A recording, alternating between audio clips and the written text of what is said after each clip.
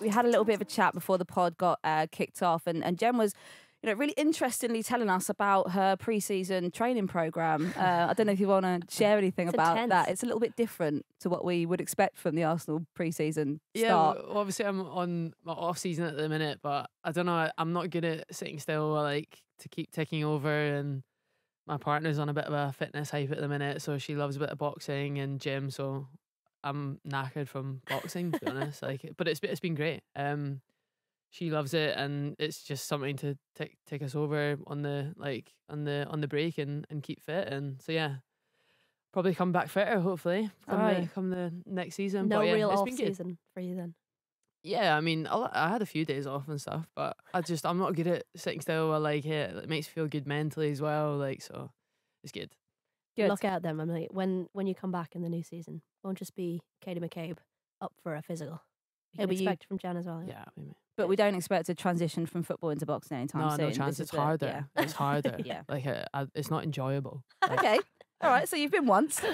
You showed her effort. You were like, yeah, I'm going to, let's do some hobbies together. But cool, I'm fine now. Peace out. It's my Yeah. time off. All Something right. Too else difficult. next. Let's do biking or something next. Yeah. Or like hobbycraft or like chess. All right, sweet. Anyway, let's talk about football. We have chatted absolute waffle in the lead up to this. You wouldn't even want to know what we have covered.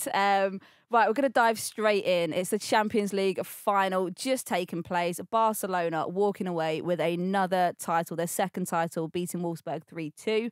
What a game it was. I think, first half we were thinking Barcelona had the better chances, weren't converting them. We thought, is this going to happen for them? And then Wolfsburg, 3 minutes in, score a goal. And then right towards the end of the second half, another goal. And we're thinking, whoa, Barcelona, where are you? What's taken place? I mean, Jen, you watched the game. What did you think of it? Were you scared for Barca after that first half?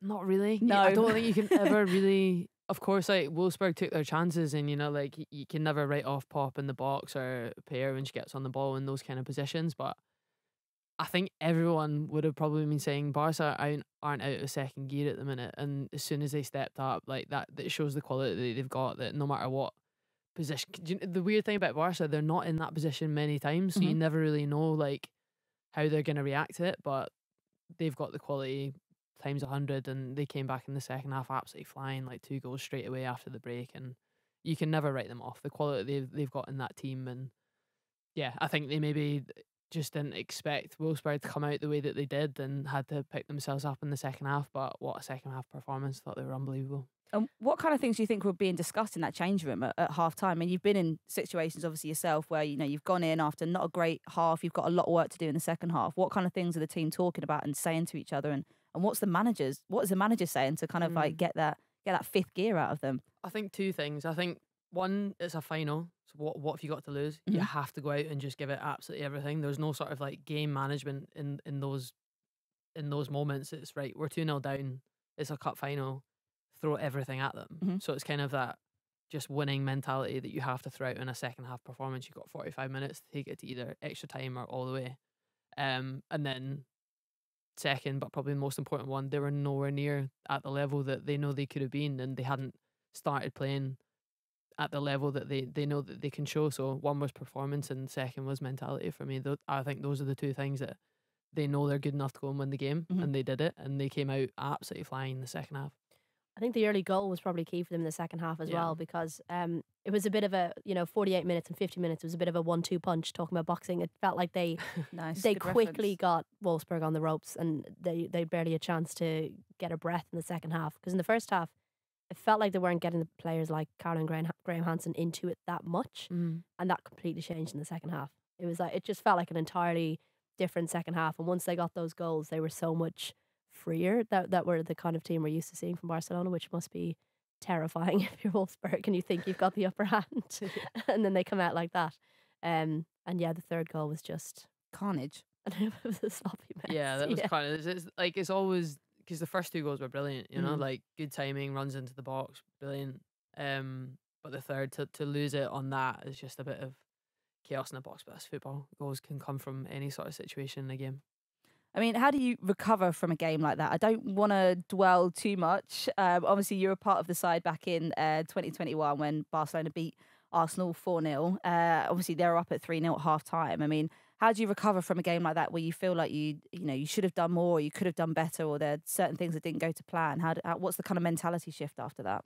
I think the big part of that was Barcelona were coming into their absolute prime at that point, and they were at points in a game unplayable. The level that they showed and the quality that they showed, it was like they had overloads everywhere, and that's like years of training they've built into that philosophy and processes. And I feel like when you got kids at the academy that are coming into the first team and they've been training that philosophy for years, it was more just like a level of respect that you had to have for them, because you came off the pitch thinking, I don't actually know what we could have done more there, because they were just that good. And it was that just level of respect that we had for them. And of course we could have maybe done certain things differently, press them higher up the pitch, but if you press a team like Barca high up the pitch and you get popped, you're sitting on the edge of your box 2 minutes later, so it's a difficult one. But I think after those games, I remember sitting in the changing room just thinking, they popped us, they absolutely outplayed us, and you just had to have that level of respect for them that, they've been training that philosophy since they were kids and they're flying. I mean, they're beasts, aren't they? I mean, you could have been facing them. That's the weird. I mean, I saw that game. We were both there at the Emirates Stadium not so long ago. Obviously, seeing you guys take on Wolfsburg, and the whole crowd was behind. We thought, this is it. They're going through to the final. This is killer. And then obviously, what a night that was. It was a night of emotions. And Lotto, who'd had such an amazing, incredible day, I felt so sorry for her, because it was one of those. It was a small lapse, like you all have them. I mean, I'm obviously been in goal. The amount of lapses and poor judgment things that I've done in ridiculous moments, but. Yeah. How was the squad after that game? Like, how did you all sort of get behind her and things? I saw a lot of people going over to her and sort of, just giving her a hug and saying, mate, you had an incredible one. Like, these things just happen. Like, oh yeah, and like the thing is with Lots, like she's got such an incredible mentality that she knows her mistakes, but she moves forward pretty quickly from them. She's very much like a high performance mentality that, like, short term memory. She was gutted. She was annoyed, devastated that that's the way that a mistake happened, but in a game like that, but she'll forget about it just as quickly and move on to the next, and know she's, games aren't defined by little moments like that, or your season, or anything, or respect as a player. So yeah, it was a bizarre day in the best and heartbreaking way all in one. The game genuinely had every emotions, I think, for not just the players on the pitch, but for the injured players, and then getting back into the game and losing it last minute, and even Laura Wienreuter tearing her ACL in that game, and just kind of, it was like we were just throwing punches absolutely everywhere. There's so many boxing chats. Yeah, I know. I love it. So much. Subconsciously in there, yeah. So yeah, but like, in all honesty, even to go out in the way that we did, the sense of pride throughout the whole day was just unreal. Like, I will always feel forever grateful to be on the pitch and having played it, and especially being older and having seen the game grow, and to be a part of games like that and seeing it being sold out, and it was just amazing. And I obviously felt good for the girls who couldn't play and that done all the graft all year to not get moments like that, especially Kim Little. Like, we've grown up together, and was chatting recently about it to her and how gutted she was to miss out in it. And it is players like that, you want to experience those moments, because they do the graft all year and then miss out in those big games. But yeah, it was unreal. But I think it was the sense of pride that we all had, and just having each other's backs. Like, it's just such a good group. It was definitely a standout moment of the season for me. And yeah, despite Arsenal losing, it didn't have the same. I mean, obviously it was gutting for you guys, but because of everything else that had gone on around it, how close you'd come despite all the injuries, it still felt like such a positive night. Yeah. And you could even see that on the pitch, like the way all the injured girls sitting behind the dugouts, like everything, when Laura went off, like Viv was down to meet the stretcher, like that camaraderie was really on display. And even like, you coming on and going up front, like everyone's doing so many different jobs that maybe they wouldn't be used to doing. And I think that was a really good like display of that on the pitch that night, despite the end result. Yeah, I've genuinely never experienced anything like it. Like, in terms of people that we've got and roles and responsibilities, and how much that's chopped and changed throughout the season based on who's on the pitch, who's injured, who's in and out. All those kind of tricky things that we've had to adapt to so many different situations. And I think in most teams that can, you can you can lose a sense of belief, or you can lose a sense of what our focus is on or what we're trying to do. So it's just whoever was on the pitch at whatever time, everyone had each other's backs. Everyone knew what the job was to do. Everyone was helping in whatever capacity. You summed it up perfectly there with Viv seeing the stretcher coming off. Like, there's so many different people that have been in that situation, whether you're on the stretcher or you're the one care, but it's like that one thing that we all have for each other is care for each other, respect for each other. We have each other's backs, and I think that genuinely is really rare in like performance sport. And do you think, obviously, I mean, this season's been particularly tough for Arsenal. The spate of injuries has been, you know, it's just unprecedented really for a squad to have that many sort of high profile star players go out with such a serious injury at sort of the same time. You know, obviously, like we just had Leah, and then obviously Laura in the Champions League semi-final. Do you think that kind of the adversity that you guys have been through kind of helps sort of make the squad more cohesive? Like, it makes you kind of like you come through that together. Now you secured your Champions League spot. You did the absolute best you could in the title race. Do you think those kind of challenges sort of help bring the team together more?